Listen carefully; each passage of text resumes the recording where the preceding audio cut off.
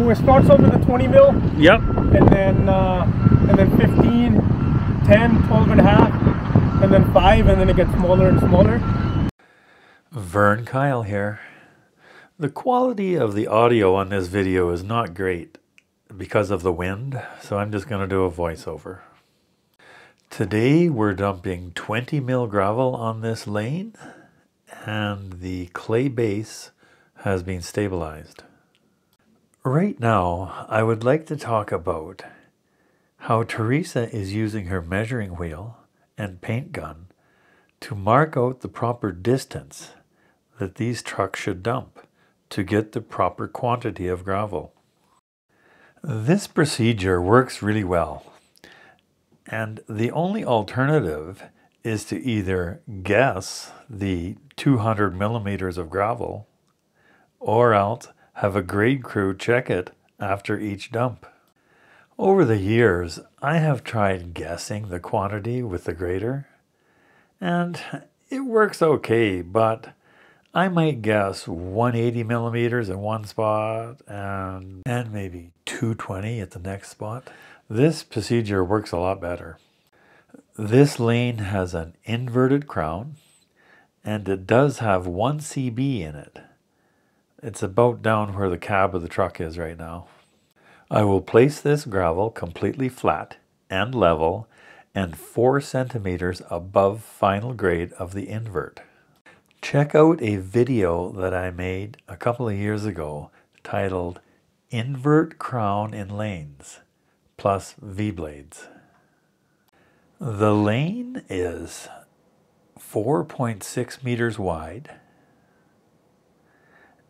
and 200 millimeters thick, and Teresa knows that it will take 2.2 tons of gravel per lineal meter. The truck that just left is called an end dump, and it will haul about 30 ton. So Teresa will measure with her wheel and put that line at 13 meters. Now there is quad trailers also hauling in this round, and they will haul about 36 tons.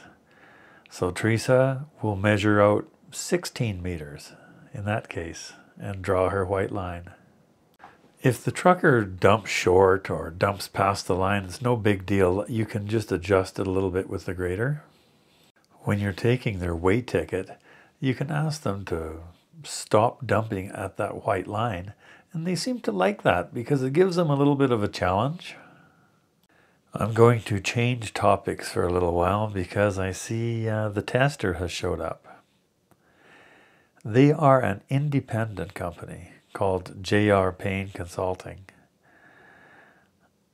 Standard General has their own lab and their own quality control.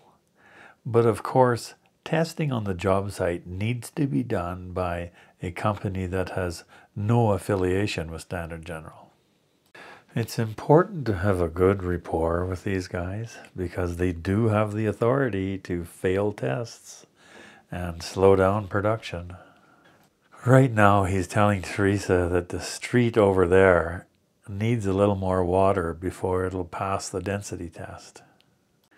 Teresa didn't want to give it too much because they're calling for rain. And he's wondering what Teresa is hiding in her pocket. About every 500 tons of gravel, or 15 truckloads, these guys will come and fill up a bag of gravel. It's a sample that they take back to their lab and analyze it. When you're operating grader, it's something you have to watch out for because every couple hours or so they'll come right in where you're working because they need to pick up this sample, you see. If you're operating the grader and they come for a sample, you might have to gouge your blade in to the compacted material and create a little windrow for them so they can pick up a sample and fill up their bag with a good representation of the material.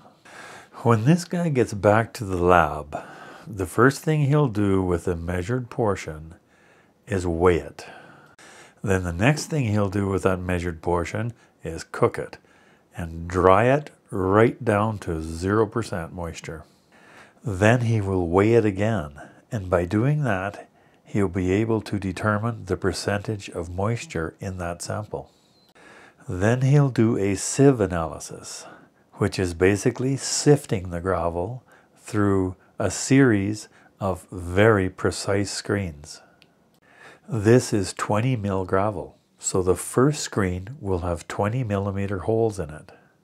The next screen will be 15 millimeter, then 12.5 mil, then 10 mil, then 5 mil, then 3 mil, 2 mil, and 1 mil, a series of 8 screens.